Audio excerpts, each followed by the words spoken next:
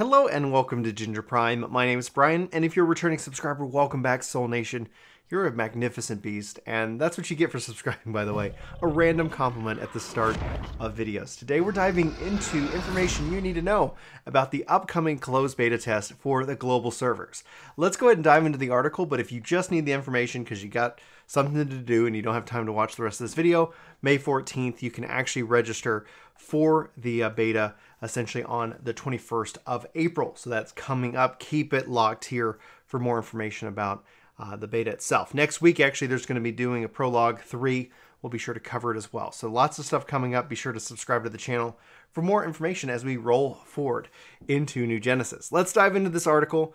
It's going to give us some extra detail, and then I'm going to share additional thoughts, especially as it relates on the state of Phantasy Star Online 2, and whether you should start today, whether you should return today. But obviously, I think you definitely need to be keeping New Genesis on your radar for later this year. Okay, so it says, get ready, ARCs. You're close to embarking into a new era of PSO2. The global closed beta test of New Genesis starts May 14th.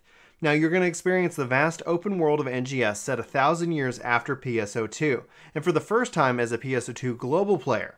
During this testing period, we'll also collect your valuable opinions and feedback to make sure that the game is the best experience it can be, and we're looking forward to your applications. So it runs from the 14th through the 16th of May. This is going to be 8 p.m. to 9 p.m. That's American Central Standard Time. So from the 14th at 8, that might have sounded confusing, to the 16th at 9 p.m. So you got a good chunk of time to play. This is going to be only for Windows 10 PCs, and it's going to be done through the Windows Store app. So that's how it's going to be downloaded. That's how it's going to be played, and those are the time ranges. You're going to be able to start registering on 4/21 via the Xbox Insider Hub app. So keep in mind, if you don't have that installed, be sure to go install the Xbox Insider Hub app, and then that way you can be ready to register. Xbox players should feel very home at this. This is typically how you register for different closed betas. Same thing with Windows, but I'll leave it at that. Now, this beta period is going to have a limited number of applicants who can register for the first time on a first serve basis. So you make sure you sign up quickly once the registration starts. Those who join and play the NGS Global CBT will receive a participation reward to be revealed at a later date. We'd like to thank you for your tremendous support of Phantasy Star Online 2 Global since its 2020 launch, and we can't wait for you to experience what's in store for 2021 and beyond with New Genesis. So from here, just like I said at the beginning of this video, next week they're going to have the Prologue 3 episode where we're going to get more information about New Genesis, and I'm betting that's when they're also going to have that to reiterate the fact that the closed beta dates are happening, and it's honestly not that far away. We're talking about, at the time of this recording, 1 month from now, so we can pull the trigger and go forward and have fun. I personally am very excited about it, and that brings me kind of to a little bit of a topic that have been asked multiple times. Brian, should I start Phantasy Star Online 2 now? Should I return to Phantasy Star Online 2 now? Brian, are you still playing Phantasy Star Online 2?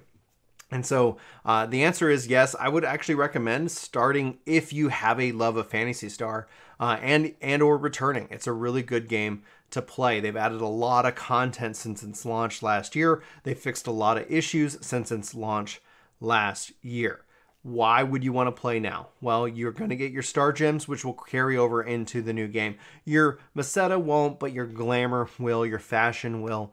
Those will carry back and forward. Your levels won't. One of the reasons why I ended up stepping away from the game for a nice little break, well, I was being swamped with things that I wanted to do in Final Fantasy, but also once they said that my levels really don't carry forward and that New Genesis is a brand new starting period, honestly, it was very freeing. Now, am I still playing? Yes, actually, I've been playing on my Xbox Series X in this case, here occasionally, not every day kind of thing. It's just something that I like to pop into, and I'm personally very excited about the New Genesis release because I can't wait for more people to go hands-on with it. But I'm not playing this, I guess, a be-all, end-all one type of game that I like to play. Other games have come out that I'm enjoying. Final Fantasy just had its latest update. Outriders just launched. I'm playing through that, and I'm testing out a couple early access games for the channel here as well. But that doesn't mean that this should prevent you from diving in. I think if nothing else, you should definitely either keep it locked to the channel or other content creators' channel regarding New Genesis, and you should try signing up for the closed beta and see if you can't experience it hands-on for yourself in May. It feels like we're getting closer and closer and closer to a release. Now, I don't know if that's going to be June or July or August, but I feel like this is going to be something that's really targeting later this year for more information, and it's going to be a lot of fun to see what they can do and where this game's going to go over the next some odd 10 years. I think they're setting up a really good foundation for the future of this game. So just the simple fact that you can transfer between the games themselves, it's all running in a new engine, makes me wonder if this is going to be the new gold standard for how games as a service games evolve over time, rather than sit here and do a Destiny just deleting content, rather than sitting here and saying, hey, it's a whole new game completely separate from this one. They're just saying, hey, what happens if the world continues and the story continues?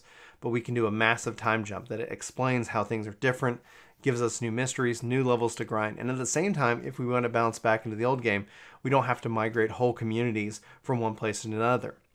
And speaking of migration communities, that's, I think, one of the things we've seen with the Final Fantasy XI and 14, what we've seen with, WoW kind of having to reinvent itself time and time again. What we've seen with Destiny going from Destiny 1 to Destiny 2, and then Destiny 2 deleting a lot of stuff and going to their 3.0 kind of thing. It's that it's difficult to move a wide range of gamers from one game to the next, and you end up finding that you have to end up supporting two whole separate games. And so I think this is going to be interesting, because if successful, New Genesis could redefine how games as a service are managed and handled, especially as they continue to run long and they continue to have a community around them, and so I'm personally very excited to dive back into Phantasy Star New Genesis in this case, and hopefully you'll be hopefully I'll get in, we can stream some, we can talk about it, hopefully we can play together, and we can talk about it more on the podcast, so be sure to keep it locked here to the channel. That's going to be it for me, guys. Again, links in the description for you.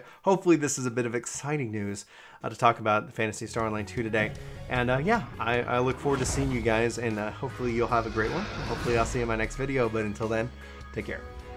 This video is sponsored by me, Ginger Prime. Hopefully you'll check out my podcast channel, Ginger Gaming Radio, which we have lots of guests, lots of great conversations, and even more highlights. Links are in the description below. Let me know what you think. Thanks.